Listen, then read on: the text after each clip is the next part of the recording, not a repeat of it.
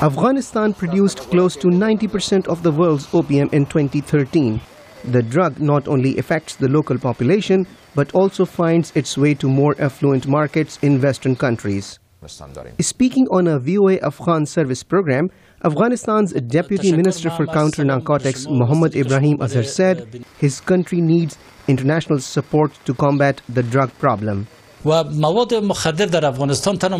in Afghanistan are not only a problem for our country, they are a problem for the whole world. Increased demand for drugs in foreign countries is a big challenge for us, and Afghanistan cannot continue its fight against drugs all by itself.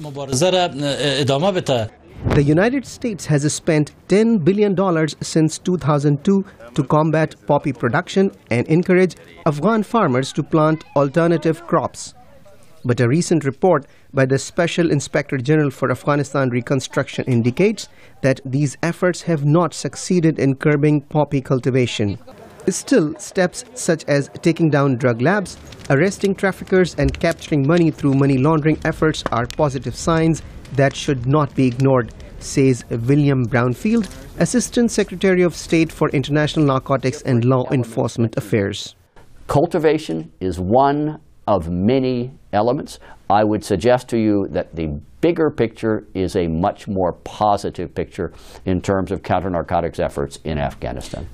Later this year, the United States will withdraw its combat troops from Afghanistan. Some experts say there are signs that U.S. interest in Afghanistan will diminish. That will be bad for counter-narcotics efforts in the country, says Lisa Curtis of the Heritage Foundation. Just a couple of weeks ago, the U.S. Congress slashed its development funding for Afghanistan in half.